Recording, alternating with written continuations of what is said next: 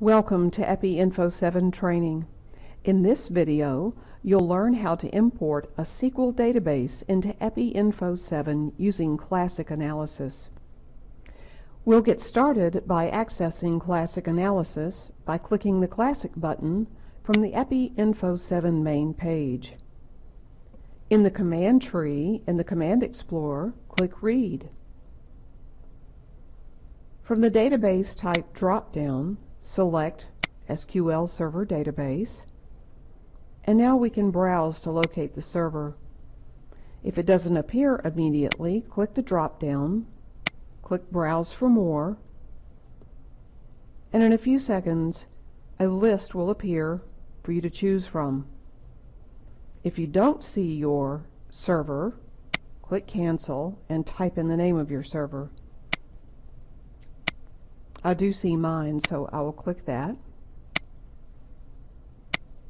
Now you need to type in the database name,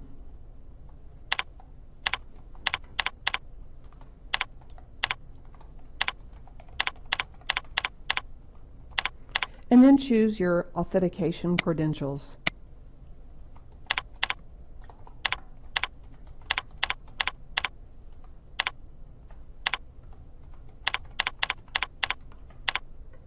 And click OK.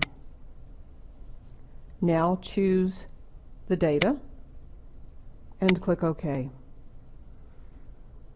And you'll see that Info displays the name of the data and the number of records, and now we're ready for analysis. Under Statistics, in the Command Explorer, click List. I'll generate a line list by clicking OK, and here's a line list. Next, we'll generate a frequency. Back to Statistics, click Frequencies. I'll sort on City and click OK. And here is a frequency based on city. You'll get more detail from future performance support videos. The next time you access Classic Analysis and look at the Recent Data Sources option, you'll be able to find the same data, and you'll get more detail from future performance support videos.